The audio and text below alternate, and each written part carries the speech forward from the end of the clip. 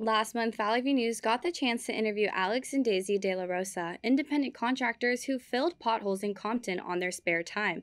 Now they have received a cease and desist from the city. Valley View News' Matthew Bragulla tells us what that means for the De La Rosas and how they plan to proceed. We first met them a few weeks ago, after they took it upon themselves to fix potholes that they say plagued Compton streets. We received a letter in the mail soon after we actually got to meet you.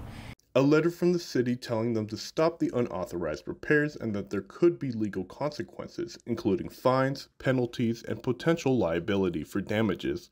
A statement from the Compton City Manager's office say they've tried to reach out to the De La Rosas, but received no answer. Alex and Daisy say they were never called, even when their phone number was on their public social media.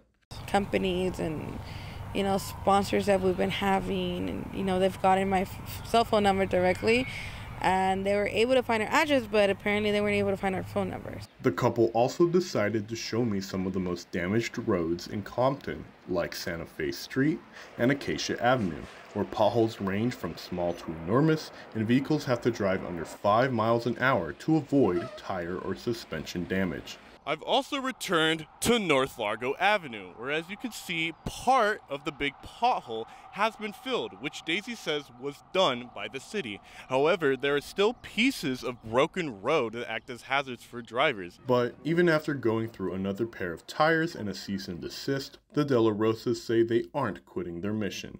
We've continued filling in potholes on the down low. We sometimes just post pictures, but thanks to all the donations that we have received, we have not stopped.